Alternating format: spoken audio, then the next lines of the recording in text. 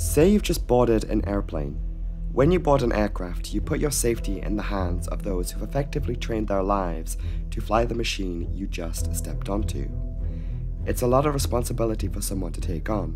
If something goes wrong, potentially hundreds of people are dependent on the pilot to take them to safety, and in extreme cases, save their lives.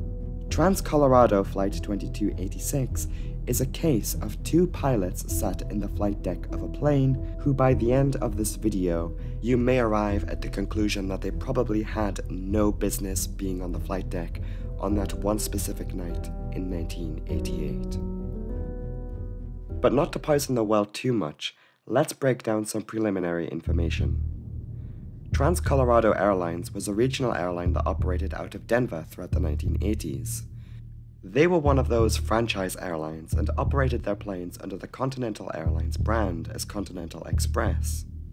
Their fleet of planes consisted of just a handful of propeller aircraft, namely the Convair 580 and their most plentiful plane, a small turboprop called a Metroliner. The Fairchild Metroliner is a tiny two-abreast commuter plane with a capacity of just 19 passengers. For very short regional routes, especially to serve some of those hard-to-reach communities across terrain featured in such places as Colorado, the plane proved useful. It was made small enough that airlines could operate it without a flight attendant. Small planes, such as this one at the time, also didn't require flight recorders or a ground proximity warning system. Some have argued that this plane justified its existence as a commercial passenger plane to allow operators to circumvent certain rules to save money. The accident plane never carried either a cockpit voice recorder or flight data recorder, which made the subsequent investigation all the more difficult. On the day of January 19, 1988, this Metroliner, which was acquired by the preceding regional airline Pioneer Airlines, was working a normal day of operations out of Denver's Stapleton Airport. As a side note, Stapleton Airport was closed in the 1990s, and the area has now been redeveloped into a suburb. That day, a crew of two pilots would take the small aircraft on a number of flights. 36-year-old Captain Stephen Silver and 42-year-old First Officer Ralph Harvey had been flying the aircraft all day. Their journey began in Denver. They made 2 flights in and around Wyoming before their return back to Stapleton. Their fourth and the accident flight was another regional hop to Durango in southwest Colorado. Captain Silver was a very proficient pilot on the Metroliner. He had spent most of his flying career up till that point flying them, with a little over 3,000 hours logged in the type, and a further 1,000 on top of that. First Officer Harvey was still somewhat new to the plane, having only logged 305 hours in the Metroliner. In total though, one could look at his total flight hours of 8,500 and assume he was a competent pilot. We'll be returning to the records of both of these pilots later in this video. By the time the flight to Durango came around, the pilots were running behind schedule due to poor weather in the region. It was winter and light snowfall was recorded in the area. At 6:20 in the evening, Trans-Colorado Flight 2286 left Denver heading southwest for the 72-minute flight to Durango. It was the first officer who was handling the flight controls on this particular leg. Most of the flight was uneventful, so we should focus our analysis on the approach phase of the flight. Durango Airport is not only very small, but also falls within a particular type of airport that doesn't even have a control tower. Instead, Flight 2286 was in communication with a controller in Denver who would clear them onto their approach. Durango is also a town that is tucked away, secluded by the Rockies mountain range. During the day, this short flight would provide impressive views. At night, though, the mountaintops were shrouded in the veil of darkness. The weather at Durango on the night of the accident was poor. The cloud base was just 800 feet above the ground, and visibility was reduced down to just 1 mile. The winds were calm, but there was light snowfall, and of course, it was fogged in. At no point would either of the two pilots initiate a missed approach. To make up for lost time in their delays, the pilots elected to fly a straight-in approach from the north.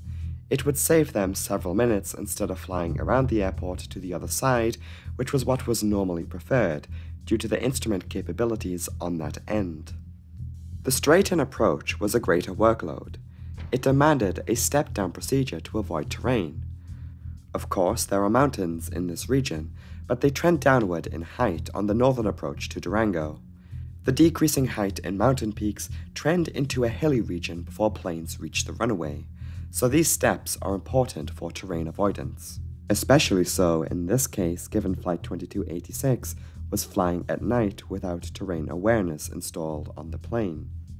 When investigators looked over the data that was available for this flight, the lack of a flight data recorder, meaning that ATC recordings and data pinged from the plane's transponder, were key in plotting the altitude data for the plane's descent.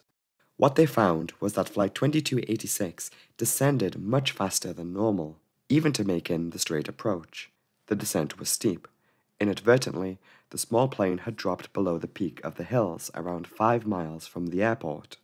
A very precarious situation had unfolded, and of course, we now need to think about the obvious questions as to why the pilots never noticed this. To begin with, let's look at the pilot flying, First Officer Ralph Harvey. He had been a pilot for a number of years. However, his skill as a pilot was brought into question as it was revealed that he consistently failed progress and proficiency exams. He was even dismissed from a previous job for failing the exam to upgrade to a captain. Though he was said to be a likable person and got along well with his co-workers, his piloting skills were described as mediocre. It is believed that the more difficult approach that evening in snowy winter weather was perhaps a lot for him to handle, which is why the pilot monitoring, in this case the captain, was there to step in if needed. But more on that in just a minute. When his first officer descended below the target altitude, he should have stepped in, but didn't. So now, we must direct our attention to the captain. Talking about Captain Steven Silver is where the real twist comes into play. He himself was also not a pilot with a spotless record. He was involved in an accident involving a small Cessna in 1983. As the pilot in that accident, he landed on the wrong runway, failed to compensate for wind, misjudged distance, and delayed a go-around. Following re-examination, he was allowed to continue flying. As with many investigations, it was key for investigators to piece together the previous days of events, to track how the crew rested and performed on recent journeys. Captain Silver was resting the previous day. He visited relatives in the evening and went home and spent the night with his fiancée. This woman made a shocking admission to another pilot after the accident, who then came forward to investigators with new information. She admitted that the two of them stayed up all night snorting cocaine. She denied the allegation at first and even threatened litigation for the claim. However, further tests carried out on the captain's blood revealed that yes, cocaine was present in his body at the time of the crash. Captain Silver, the night before the accident, got high on cocaine, slept very little, and thought it was a good idea to fly a plane, and he turned up for work anyway and even performed 3 flights before the accident. By the time the flight to Durango came around, he was not only tired, but was also feeling the effects of cocaine withdrawal. At one critical moment as Flight 2286 was on final approach into Durango, the pilot flying was overwhelmed with the difficult approach in very poor weather, while the captain was too out of it to notice. It was as if the pilots had no idea what altitude the plane was at, how fast they were descending, or even just where they were. Because there were no flight recorders on the plane, we don't know for sure what happened in those final moments before disaster. Surviving passengers did note that the plane's nose did pitch up in the final moments before impact. Perhaps the pilots suddenly realized their mistake, as the landing lights would have lit up the ground or trees or other vegetation that came into view. Either way, Flight 2286 flew into the tops of trees on one hill before crashing at the bottom of the hill ahead, where it rolled over, spun around, and skidded to a rest with the nose of the plane facing down the hill. Of the 17 people on board, 9 were killed, including the 2 pilots. Though controllers attempted to contact the plane, they received no response. The plane had crashed onto the snow-covered hills. The surviving passengers were lost until a group of them set off to find help. The news of a pilot using cocaine made headlines all over the United States. Drug testing became common for pilots, and cocaine use by a pilot has never played a role in a plane crash since. New regulations came into force that made all commercial passenger planes, regardless of size, carry flight recorders and a ground proximity warning system. Flight 2286 is a case where the presence of such technology would have saved lives. Colorado Airlines was already deep in financial problems when the accident occurred. In the following months, things only deteriorated at the airline. Bankruptcy was declared in April of 1988, and they surrendered their operating license in July that same year.